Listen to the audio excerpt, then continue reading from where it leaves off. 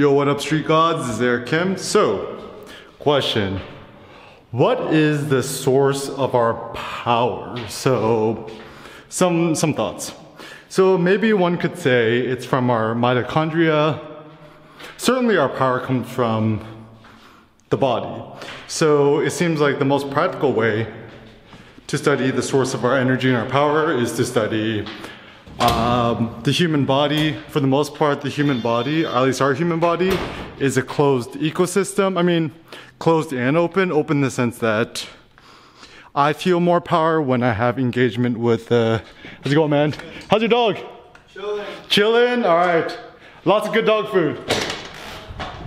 So it seems like, yeah, the most practical idea and solution is to think about the human body as a source of all energy, motivation, movement, and so forth.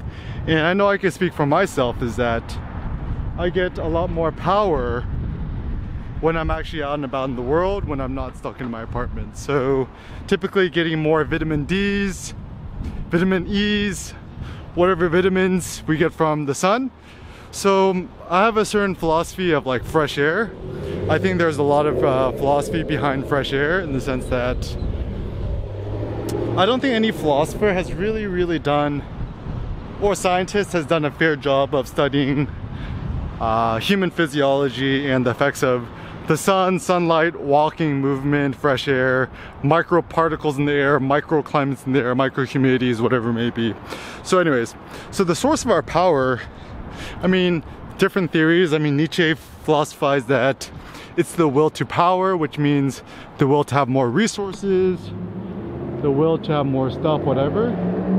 And my personal philosophy is maybe the best thing is that like we humans should kind of think of ourselves like trees. Like, what does a tree want? A tree wants to get bigger. It wants more branches, deeper roots, more nutrition, more air, more sky, whatever it may be. And it wants more. And essentially there's a desire to become bigger, get more resources, whatever. So maybe even for us individuals as humans, what we really want is to become bigger. Like, not bigger as like fatter, but more muscle mass, improved nutrition, improved inspiration and motivation. And so I know, insofar much as I understand for myself, actually the more muscle mass I've been putting on, the more I've been eating meat, the better I've been sleeping, the more I've been walking.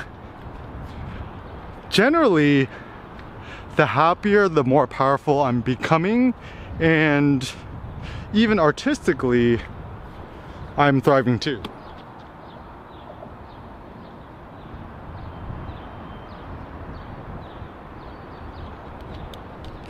So one might think, what is the point of life? And my very simple answer to that question is, the purpose of life is to become more, to get bigger, to get more muscles, to create more, to give more birth, to procreate more, whatever it may be. And we could even use like, and I think this is where the power of sexuality or whatever is kind of a good one, because like so many ancient cultures have deified fertility, and especially in today's world where infertility seems to be the norm, it seems the best thing to do is think about fertility like our artistic fertility, you know, fertility for both men and females, and kind of for us to think about how we could augment our abilities to procreate art, to become stronger, to acquire more nutrition, and so forth. So some basic thoughts. First and foremost, it seems advantageous to walk as much in a human day as possible. So, you know, given the weather, given the conditions, whatever it may be, put on some good clothes, to walk as much as humanly possible in a 24-hour period. And also, like, something that I've been experimenting with is to extend my fasting as long as I can, but then when I break my fast, I just eat a shitload of food and meat. So that means, you know, I treat myself like every day is Ramadan, kind of a bit, but then, you know, I cheat because I drink water and coffee and stuff like that. But essentially my personal philosophy is, I'm just kind of testing myself. How much can I walk in a given day? How much can I see in a given day? How much can I experience in a day? How much can I create and write and see in a day? And I have yet hit the limit. And that's what's something that's so exciting for me, is that now living in COVID times, there's so fewer distractions, which allows me to pursue my own artistic, and my own philosophical, and got spooked there for a second. All right, so anyways, certainly there's no downside to getting extra sunlight, especially in today's day and age where we're all stuck indoors all the time. So to get actually as much sunlight as humanly possible, and to spend as much little time indoors as possible. And even my thought too is now, you know, for every hour I spend in front of a monitor or a screen, I'm gonna try to also spend an equivalent hour out in the sun in the real world. And actually, an optimal solution, we should be spending 90% of our time outdoors and only 20% of our time, or 10% of our time, indoors.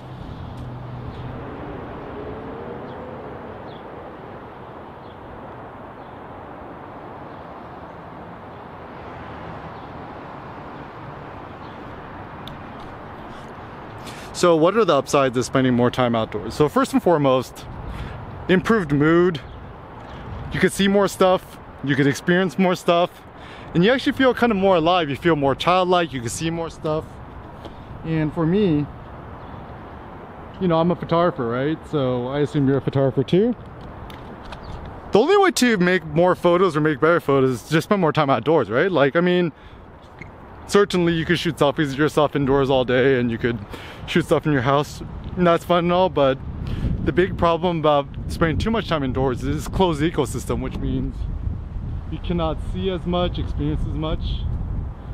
And I don't know, I think us as photographers, we delight, enjoy in seeing and experiencing new things, and to just see and experience the same old things every single day, it's a bit boring for us. So having some sort of randomness and chance and chaos in our lives seems to be typically a good thing.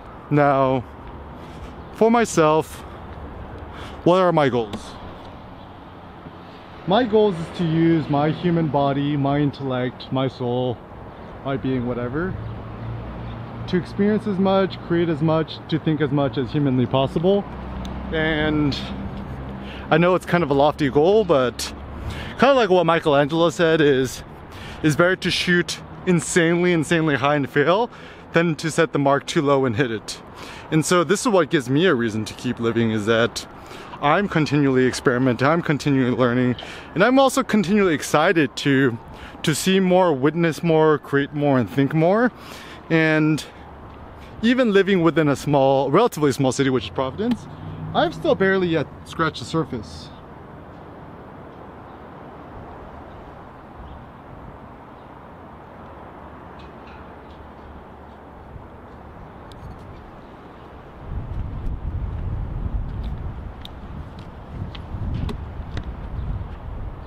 Look at that lady there.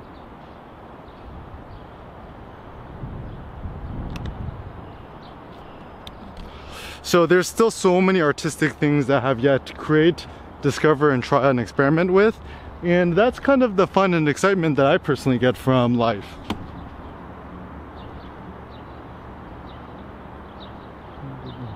That'd be a good picture. If I could shoot a picture, maybe that would be the ideal photo.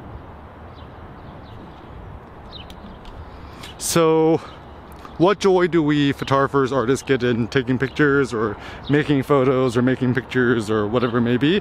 It's the joy of composing, the joy of experiencing, the joy of seeing, and the joy of experimentation. Like, I think actually as photographers, we're kind of like the ultimate visual artists in the sense that, like, we're almost like visual scientists. This is actually my theory and philosophy, because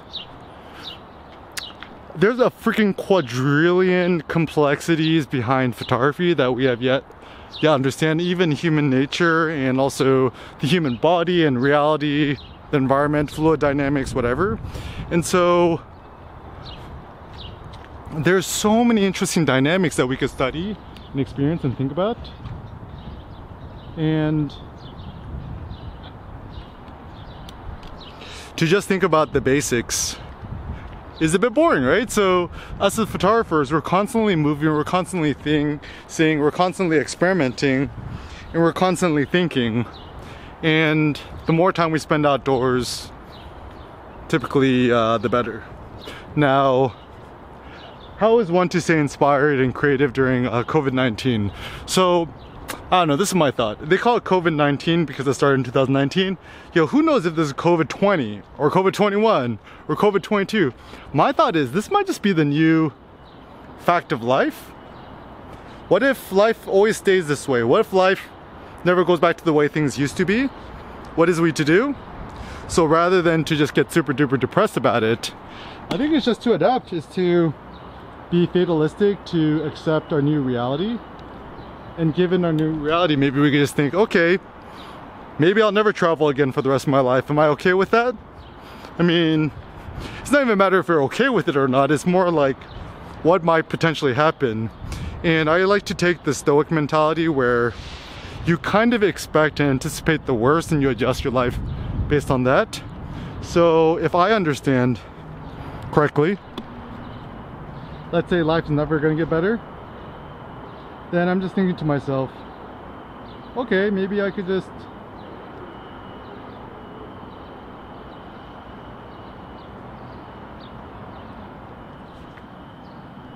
enjoy what I can right now and not bemoan what I don't got, and I could just adjust to the present moment and adjust to reality right now. And you know, like I said this in a previous video, but it's not even for me about quote-unquote adaptation. Well, what does it mean to adapt? To adapt means to see what reality is and like fit yourself to the situation, because part of it is you could actually have the will to recreate your own reality, like Steve Jobs in his quote-unquote reality distortion field. I think it's a good one. Even like Elon Musk. I mean, everyone thought Elon was crazy, and then he did the impossible, because this is where Elon Musk is so smart and a genius, because, you know, he studies physics. And if you're kind of philosophically physics oriented minded, even Peter Thiel, right? You know that there's really nothing holding you back except the laws of physics. And anything in reality and life is possible. I mean, not everything might be plausible, or, you know, there are certain things which have a lower probability than others, like the chance of you creating $1 trillion company. It's possible, but the probability is quite low. But I don't know, my thought is, if you care about it enough and you want to pursue it enough, I mean, certainly you could achieve it if you want to, but you know, it's all up to you, right? So now, you know, my whole attitude behind life and COVID and stuff is that I'm just treating this all like a big video game. Like, it's almost like approaching this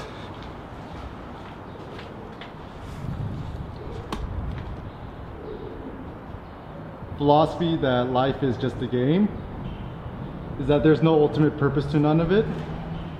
Just more of like, how can we experiment? How can we have fun with it? How can we keep exploring? And how can we keep living in such a way that, you know, we're not so concerned about the way things are going to turn out. It's just, you know, we just kind of enjoy the ride. So maybe also that's like another philosophy to life, is that maybe we should just kind of enjoy the ride, is that life has some ups and downs and it's like a kind of like a roller coaster sometimes. But you know, the roller coaster analogy is not always that good, because that just presupposes that there are certain rails that we must follow. But no, I believe a little bit more that we are the masters of our universe and our destinies, which means you could bend will and reality to whatever you want it. I mean, just given physics principles, right? And now it's really the time for us to become the ultimate philosophers, insofar much as just really asking yourself, what do I really, really want out of existence? What am I willing to sacrifice for it? How hard am I willing to work towards it? And just realizing that all aims in life are just kind of subjective. Realizing just do what you want to do.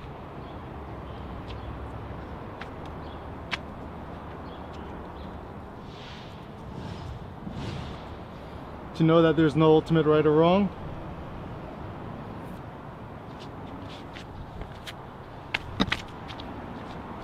Yeah, to be hopeful, to be joyful, to enjoy this fun game of life.